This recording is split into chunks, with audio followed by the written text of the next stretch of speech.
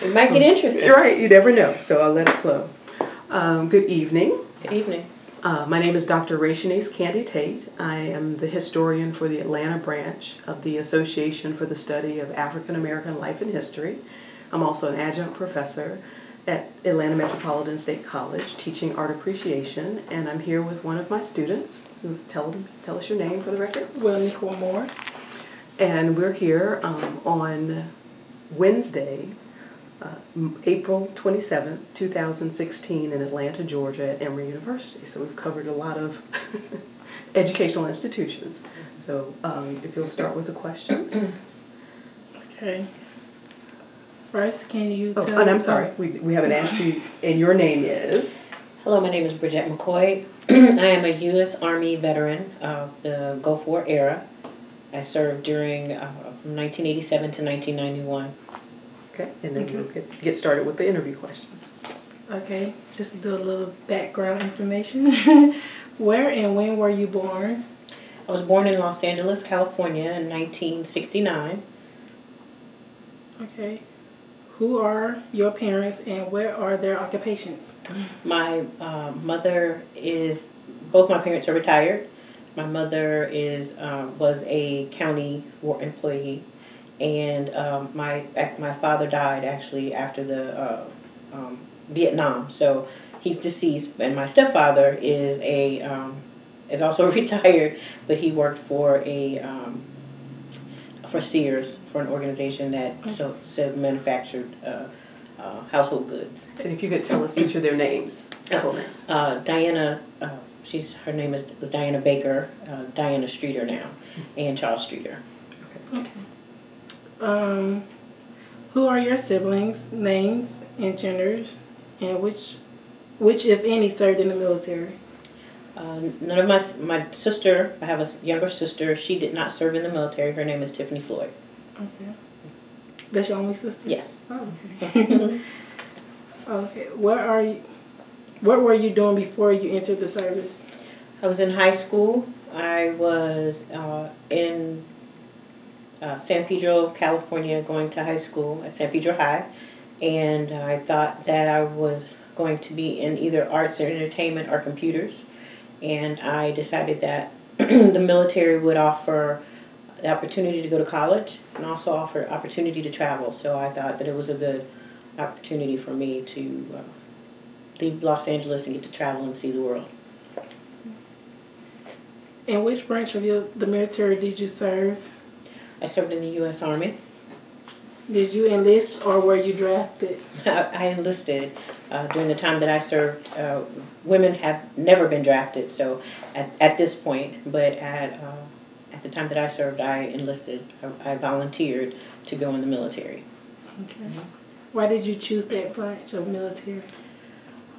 At the time, it seemed that there were more opportunities for travel. It seemed that I would be able to go into the particular job field that I wanted to and travel the farthest with the Army. Okay. Did you have any other branch in mind besides the Army? The Air Force. That was the only other. Okay. What happened when you departed from training camp and during your early days of training? Departing for the Army, it was bittersweet. My family didn't necessarily want me to attend, go to the military. They wanted me to go to college. They thought I would have better opportunities going to college. So my stepfather served in the military, the Army. My father, who's deceased, served in the military. So we have a strong military background, a couple of generations back. So for a woman to go in, there was a different feeling about me serving in the military. So I basically thought that it would give me some better opportunities, so I decided to go. I thought, to ask me the question again, I'm sorry. What happened when you departed for training camp and during the early days of training? So in my particular situation, when I departed for the military, my family came to see me the night before I left, and then I went into they come and get you and put you on a plane, and you're whisked away, and so you go from knowing everybody to knowing no one. Mm-hmm. And I was stationed at Fort Jackson. So Fort Jackson, South Carolina was where I did my basic training. And so the early days were maniacal. It was crazy because they yell at you, get off the bus, you get there late at night, you don't know where you are, you're completely disoriented and tired, and that begins that process of inducting you into the military. And so those early days were challenging because it meant going from being a high school student, because I had just graduated that summer, so being a high school student and going to being in the military was a huge difference, because you go from the teacher saying, you have your homework, to someone yelling at you to get down or get up or move or execute some type of procedure. So it's very, very different. Okay. What was the difference between West and South? So being in LA versus... Yeah, so Los Angeles it's very different. The things move much more quickly. People are, much more, if you want to use the word liberal, there's a lot less, people are religious and things like that, but it's not the main conversation. It seemed that the people who from the South, because now I live in the South, it seemed that folks were much more family oriented as far as a big family. And so that was a little bit different. Some of the women that I served with who went to basic with me, their family was coming to basic training to see them, and we hadn't even been there a week, and they couldn't get visitors yet because we hadn't been there long enough. So that was a little bit different. The weather was definitely different. I had experienced being in the South. I have I have family in Louisiana and things of that nature, so I'd been in the South, but never to South Carolina. So it was different. That was a lot different. Do you recall your instructors? If so, what were they like? I don't remember their names per se. We actually have a historian online who is connecting everyone who was in my platoon and my company together online. So I'm sure if I look that information up, I could find it fairly quickly. But I do remember that we had one drill sergeant who could not march the women, and so his gait was a little longer than everyone, so we would always get out of step. He'd be calling left, and we'd be on right, going to left, or coming from left, going to right. And I thought that was hilarious, and because I thought it was hilarious, of course, that meant I had to be made an example. Unfortunately for him, he didn't know I had a big, loud voice, and that I wasn't afraid to be in front of people. So he demanded me come out, since I thought I could do it better, to come out and sing cadence. And I actually did sing cadence and sing it better. And so that ended up getting me into more, it was trouble, but it wasn't bad trouble. It was just, light, doing more push-ups and having to be in the front-leaning rest position until everybody got into the, barracks and things like that. But it gave me an opportunity to shine in I feel like a theatrical way, because I got to sing cadence, and I got to march, and, drill and ceremony, and those things to me reminded, were closely connected to theater and production and things like that. And that was an area that, I thought I wasn't going to get to have, but I did get to have it in different ways. So. Did you have arts in high school, or were you doing some of those things? I was doing some arts. I had been in a couple of plays from elementary all the way up to high school, participating in artistic and creative things through church and through community. I sang in choirs and those kinds of things. So I had been involved in the arts, and I'm still very heavily involved in the arts. Through the veteran communities, we have lots of communities that are doing those types of things. So.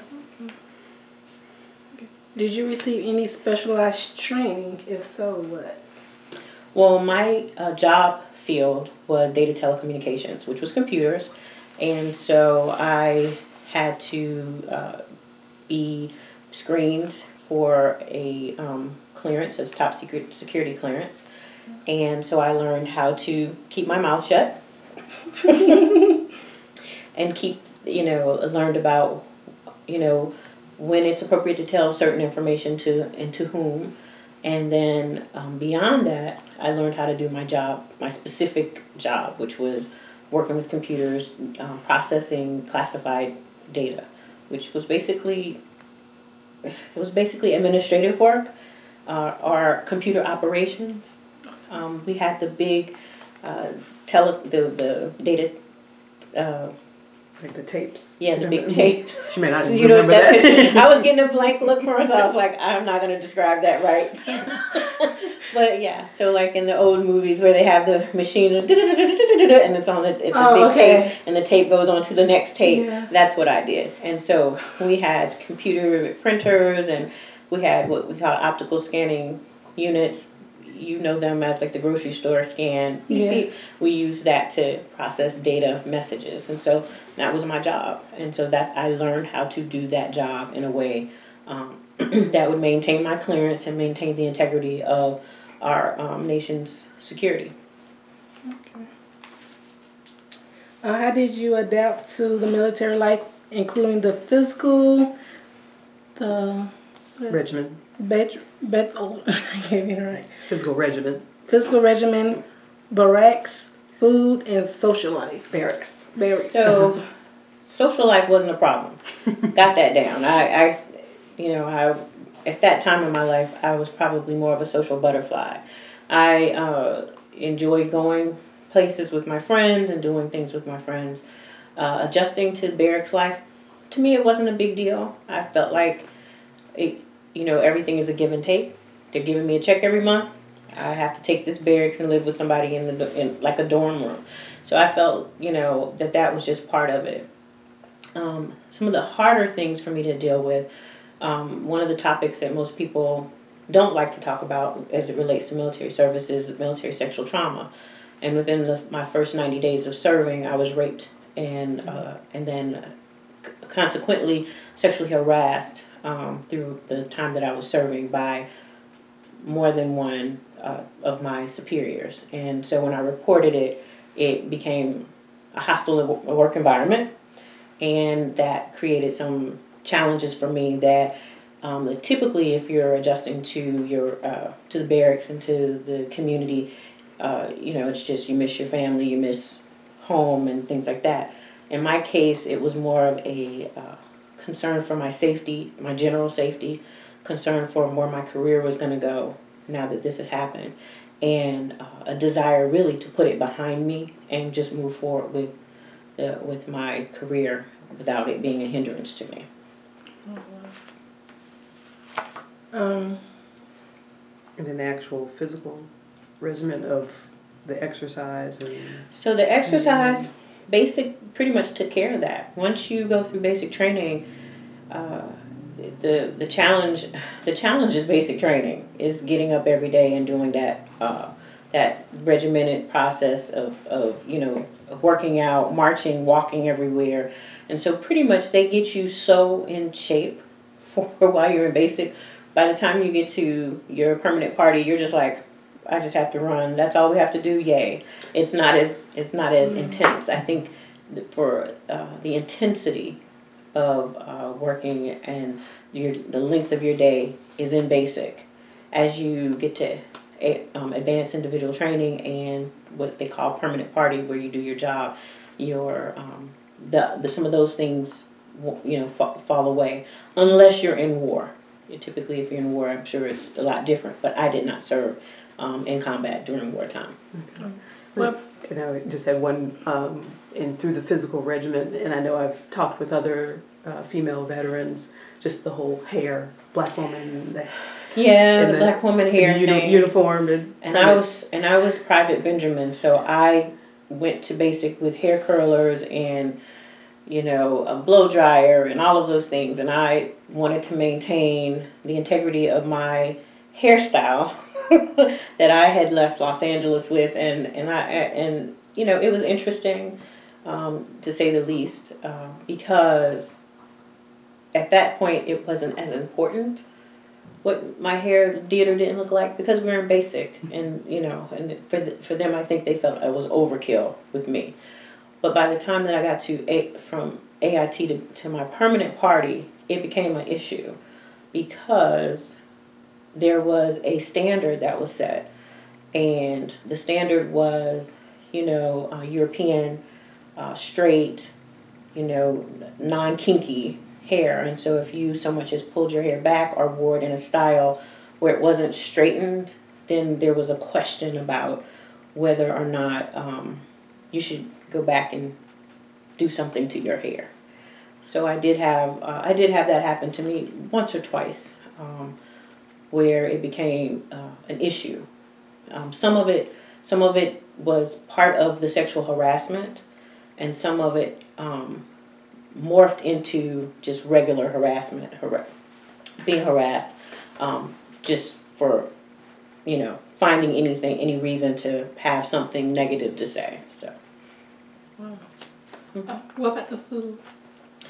I personally think the food was great. I loved going to the chow hall. That was like the highlight of my day. I was like, the food is already prepared. I don't have to do any dishes. So what would be a typical meal that y'all would have? Oh, it would just depend. They had, so within the military, the way that it's structured, every job is either done by a contractor or by a person serving. And in my case, where I was, the military personnel were the cooks. And so a lot of the cooks, they compete. They get awards for their cooking. They go to specialized training to do things for the general and things like that. It's a very competitive. It can be. Not everyone, wants to excel at that level. But so, you get up in the morning, you go down, you get your tray, and you walk to the front of the line, and someone says, "What do you want?